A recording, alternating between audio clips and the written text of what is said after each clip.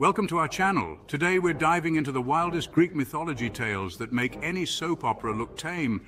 Buckle up for some divine drama. We're talking gods, monsters, and mortals caught in a whirlwind of love, betrayal, and epic battles. These stories have it all: forbidden romance, power struggles, and enough plot twists to make your head spin. Imagine a family so dysfunctional their arguments shake the very foundations of the universe. This isn't just any family, it's the Titans, the primordial beings of Greek mythology. That's the Titans for you. Their story is one of betrayal, power struggles, and epic battles that have shaped the cosmos. Uranus, the sky god, locks his children away in Tartarus, a deep abyss used as a dungeon of torment and suffering. Gaia, his wife, isn't thrilled with this cruel act. She calls upon her son Cronus to overthrow Uranus and put an end to his tyranny. Cronus, driven by his mother's plea and his own ambition, castrates Uranus and seizes control of the universe, marking the end of Uranus's reign. But power corrupts. Cronus, now the king of the Titans, fears that his own children will overthrow him, just as he did his father. His solution? Swallow each of them whole as soon as they are born. This gruesome act of devouring his offspring is his way of preventing any future rebellion. Rhea, Cronus's wife, cannot bear to lose all her children. She saves their youngest, Zeus, by tricking Cronus with a stone wrapped in swaddling clothes. Zeus grows up in secret, nurtured by his mother. When he reaches adulthood, he confronts Cronus, forcing him to disgorge his siblings who have been trapped inside him. This isn't just a squabble between grumpy gods. It's a battle for the ages, a clash that will determine the future of the universe. The earth trembles, the skies crackle with lightning, and the very fabric of reality seems to be at stake as the two forces collide. After a decade of relentless warfare, Zeus and his siblings emerge victorious, having defeated the Titans and secured their place as the new rulers of the cosmos. The defeated Titans are imprisoned in Tartarus, the same dark abyss where Uranus once confined his children. Zeus, now the supreme ruler, divides the universe with his brothers, Poseidon and Hades. Zeus takes the sky, Poseidon the sea, and Hades the underworld. Thus begins the reign of the Olympian gods, a new era marked by their rule from the majestic heights of Mount Olympus. Zeus must now balance order and chaos, old and new, ensuring that the universe remains in a delicate equilibrium. And so the stage is set for the epic tales to come, stories of heroism, adventure, and the eternal struggle between good and evil. Let's move on to the tragic tale of Echo and Narcissus, a story that has been told for centuries and still resonates with us today. Narcissus, a beautiful youth, falls in love with his own reflection, captivated by his own beauty. He spends hours gazing at his reflection, oblivious to the world around him, entranced by the image he sees in the water. Echo, a nymph cursed to only repeat the last words spoken to her, falls deeply in love with him, despite her tragic fate. Echo. But when I saw Narcissus, I was smitten. His beauty was unlike anything I had ever seen. Narcissus, however, rejects her love, unable to see beyond his own reflection. Echo, heartbroken, wastes away until only her voice remains, haunting the forests. Nemesis, the goddess of revenge, sees Narcissus's vanity and decides to teach him a lesson. She leads him to a pool where he falls in love with his reflection once more. Consumed by his own image, Narcissus wastes away, unable to tear himself away from the pool, and eventually transforms into the flower that bears his name, forever a symbol of self-obsession. The moral: love yourself, but not too much.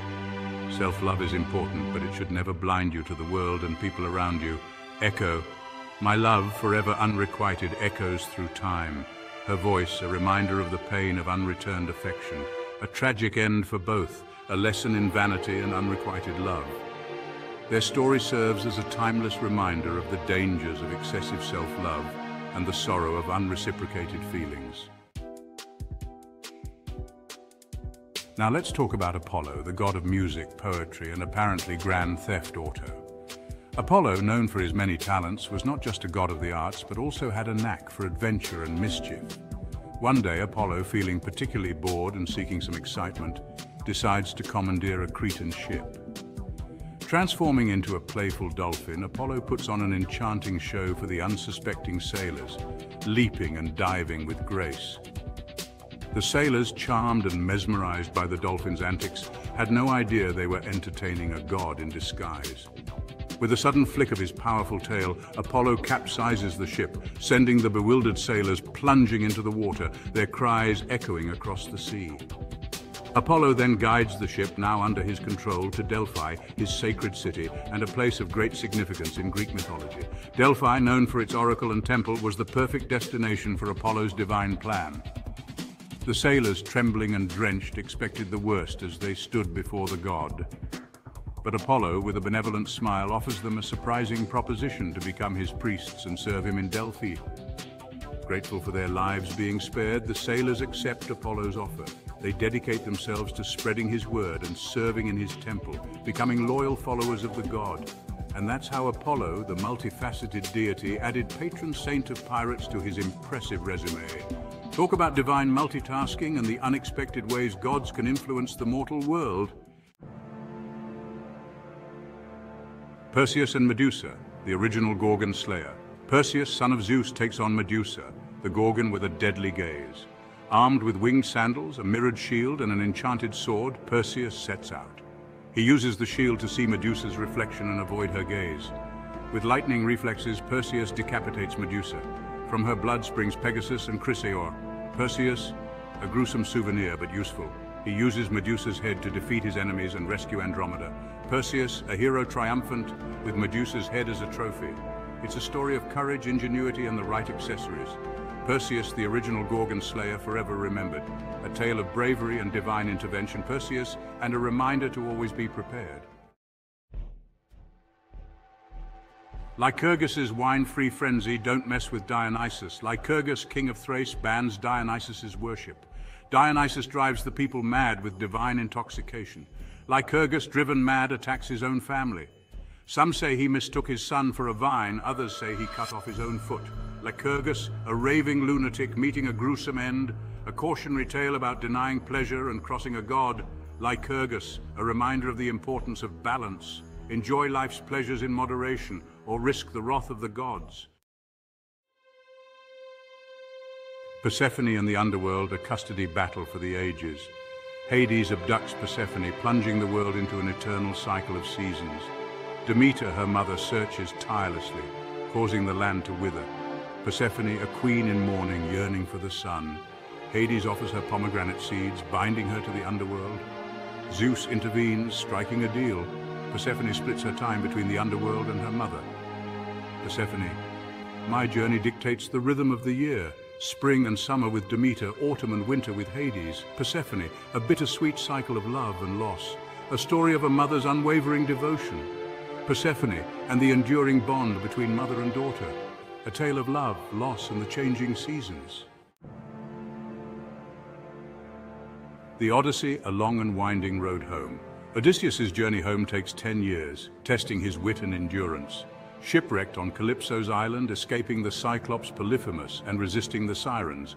Odysseus, a test of cunning and resilience.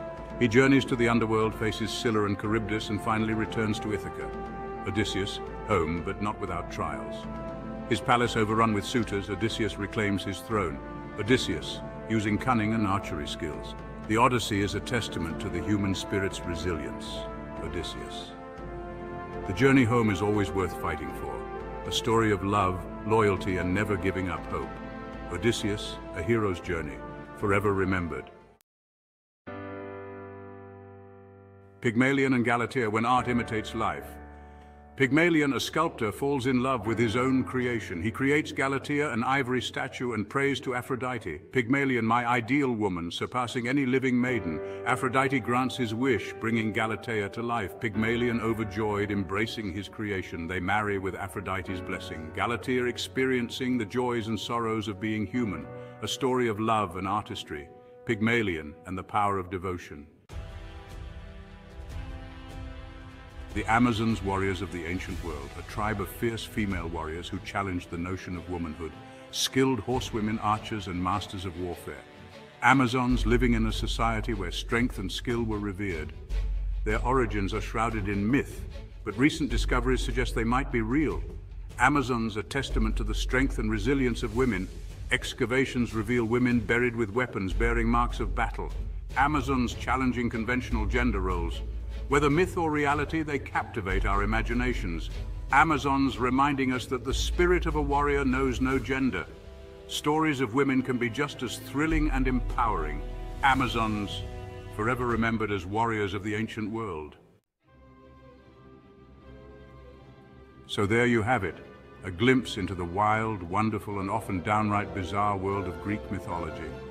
From epic battles and divine interventions to tales of love, loss, and monstrous creatures, these stories continue to captivate us centuries after they were first told.